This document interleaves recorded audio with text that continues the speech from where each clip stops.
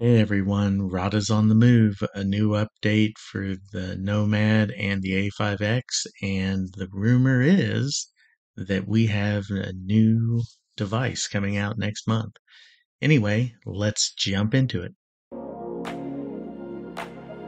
Welcome back to the channel. It's Ed. It is great to see all of you. I know I've been a little bit hit and miss, had a few things going on with the start of the semester in several schools, but we're getting close to the finish line on that. I've got syllabi written, course sites mostly designed, and new faculty orientation and everything already done. We are on the move. This video, we're going to talk a little bit about some of the new and cool information coming out of Ratta pertaining to the Supernote. There's been an update to the A6X2 Nomad and the A5X, mostly bug fixes and a few tweaks to some of the apps. But I think it's important to talk about what they're trying to do on the back end to make everything work.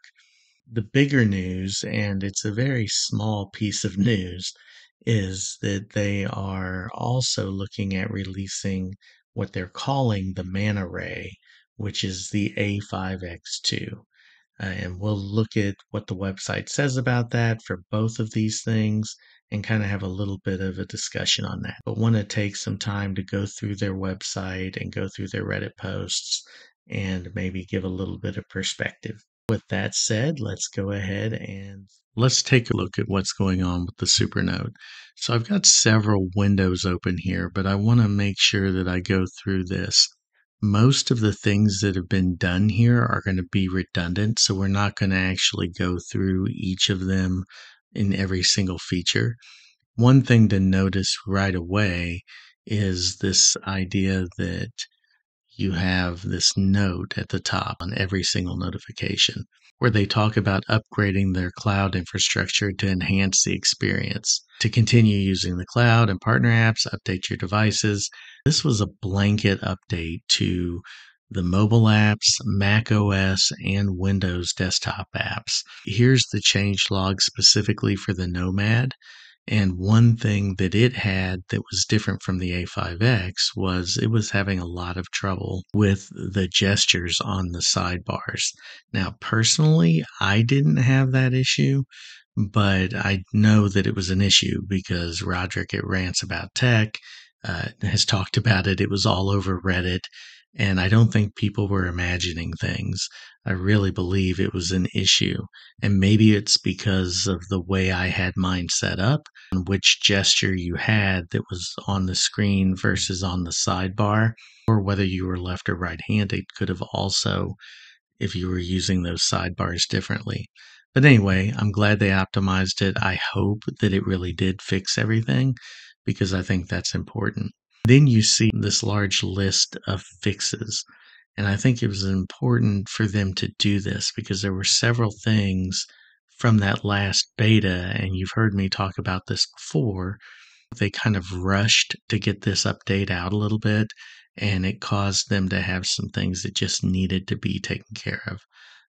Obviously, right here, they fixed the issue where there was sometimes a delay when first writing a stroke after you wake up the device or switching applications. Also fixed an issue where the Note app would occasionally crash after opening a locked note and restarting the device. Fixed an issue where the note would sometimes get corrupted when continuously changing the PDF template. Now, again, I want to caveat all of this. These are all real issues that I didn't have firsthand experience with, but again, I think it's important, and it also shows you how much they're paying attention. Fix the issue where the links at the bottom of the pages in the exported PDFs would not work. And I could definitely see that being important if you had MDO or MMP from My Deep Guide or the Get It Done Planner from Morning Coach. Fix the issue where the scrolling performance was not smooth in landscape mode. That was actually a real issue for me when using the two fingers to scroll through a vertical note. It's one reason that I really have trouble using the A6X2. One is the size, and also even when you turn that orientation, it's really not the greatest of experiences. And I think that them taking that into the consideration and getting that fixed was really important. Fix the issue where the password protection was occasionally not effective when accessing a locked note through the last open note. This seems to be something that was yet another security issue they found when it came to being able to lock notes. I thought they had fixed this in the last update, but obviously not, or this is a different issue, which is probably more likely. They also fixed the issue where the last open page was sometimes not saved successfully, causing the note to jump to the first page when opened. I, again, didn't encounter that, but obviously someone did. I think a lot of this may depend on how you use the device. For me, I use short notes, one-off notes, single meeting notes, and I don't get these long notes that sometimes can have some of the other problems. The calendar fixed the issue where the eraser would sometimes not respond when two fingers pressing the writing area in the monthly view and weekly view. This they fixed, but with a caveat. I've already sent and talked to the Ratta team. The Supernote team, of course, is great. But they kind of fixed this. So here's what happened. If you have your sidebar set to be the region eraser, you will not be able to region erase on the calendar in any way, shape, or form. So what you have to do is you have to have a specific set. You have to have the region eraser set for the two finger swipe on the screen, which always works on the A5X because it doesn't have that second sidebar. And then you have to have the region select on the sidebar. And I don't really know how they're going to fix that. So I think a lot of people really like to have the erase, which is the functional that you use probably as often, if not more often, than you use the region select on that on that sidebar. I could be wrong about that, especially now that they have the delete option for the region select. It'll be interesting to see how that pans out. But right now, just so you know, you may be getting really frustrated if you're in the calendar or on the page or the month view. And if you hit the sidebar and circle, you get nothing but a continuous line and stroke. And if you put two fingers down on the screen and do that, you get a continuous stroke. The last two things, one was to do, they fixed the issue where moving tasks and deleting their original list while offline sometimes caused the tasks to be lost upon reconnecting to the internet. That is a serious issue. Again, I am playing more with the to-do list than I am using it as a daily driver at this point. But I see a lot of future development with that. And then the stylus, it says fix the issue where the pen touches on the device were not registered after adjusting the non-contact writing values. So again, a long list of, I think, needed fixes.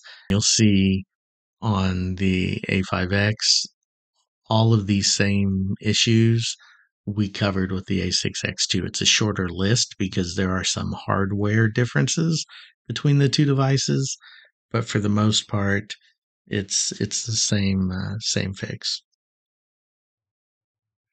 And then we can move on over to the partner app or the partner app discussion. So here's the mobile partner app. And you'll see here that one thing that they're saying again is that big note about the cloud infrastructure. And they're saying they optimized for efficiency in exporting notes to text, removed the restriction on entering emojis in task and list titles, which is kind of cool. Fixed the issue where the internal links in exported PDFs would become invalid after applying the original PDF as a template for notes. So I think that's really good. And they fixed the issue where Arabic letters, it shows you just how intentional they are and how much they're listening to feedback. One thing they didn't list on here, which was kind of surprising, is that they added back in the ability to upload to the app from your device. That was something that popped up in the Reddit comments a lot. and it was there and it was gone and then it was back again. You would think they would have put on here that now you can add files directly from your device into the app and then sync those up to your Supernote Cloud. On Windows, and I'm going to cover just Windows here because it's the exact same information for the Mac, but it's important to know that they improved those same features on all of these. So on August 14th, you got the cloud infrastructure update, you got an updated partner app, you got an updated mobile app, and all of that pushed out at the same time. And you got fixes on the actual devices themselves. So to me, that means they were really intentional about not rolling this out until they thought they had covered everything that they needed to. That leads me to the last thing on this particular part. What's interesting here is, and this may be a missed opportunity for Ratta, and I did mention it to them, and I, they haven't responded to this particular part yet. But I was really hoping when they said they upgraded their cloud infrastructure, they would have refreshed the app itself. And they did not. By app, I mean the Supernote Cloud interface. This is still the cloud interface. It looks exactly the same. It's still clunky. It's still not in line with the device or with the partner apps. I don't know why it's not. And again, it may be because they're waiting for the A5X2, but not having the to-do list here is really troublesome. It's part of the infrastructure of what they're doing now. So you should be able to see your to-do list in this app. You should also be able to see the same interface. I just don't understand why you're not getting this same look and feel in the cloud that you are here in the app. I just don't understand. Everything is harder to do in the cloud. And I get that they need to sync between all of them, but it seems to me, and again, I'm not a programmer, but it seems to me it would be easier for them to have the interfaces match rather than have them being so different between the way they look and feel. Let me know down in the comments what you think about that. I think it's a miss, and I'm hoping that they fix it. They say it's in development, but they're prioritizing other things. I understand that they're a small company, but this is something that would really enhance the user experience, not just for me, but I think for a lot of people. Now let's just hop over and we'll talk about the other exciting news. So here we are on Reddit, and this is really probably, I may have buried the lead, so this may be the most exciting news to come out recently. And it kind of launched a firestorm of back and forth between me and other creators who are in this space, between myself and Ratta, and asking them, hey, is this really a thing?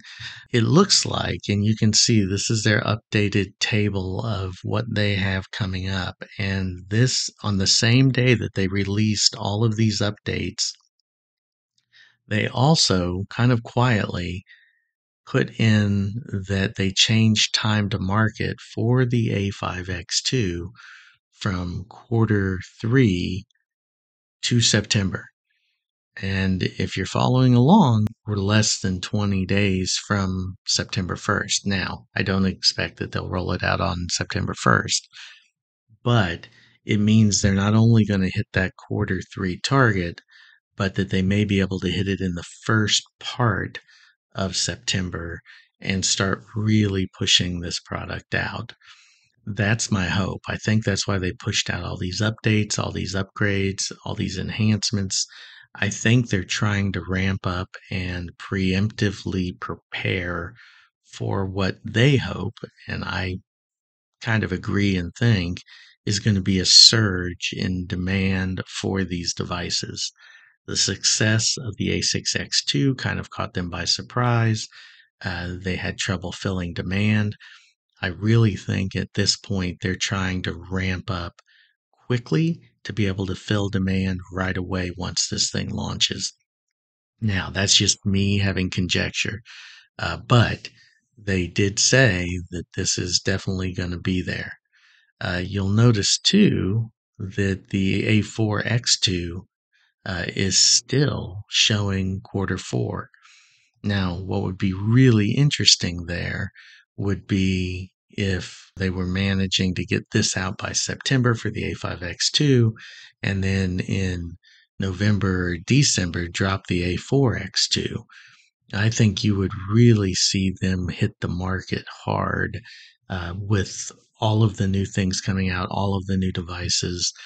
I think this is a smart strategy by them to try to get both of these devices out within this calendar year. I just I see that as a win for Supernote because there are so many players in this space. There are so many things happening. I think it's important for them to get this out there. And there were some other comments on Reddit as well where somebody said, "Is this really true?" And the chief chat officer, uh, Hex, said it absolutely is. I'm excited about this. I think everybody is.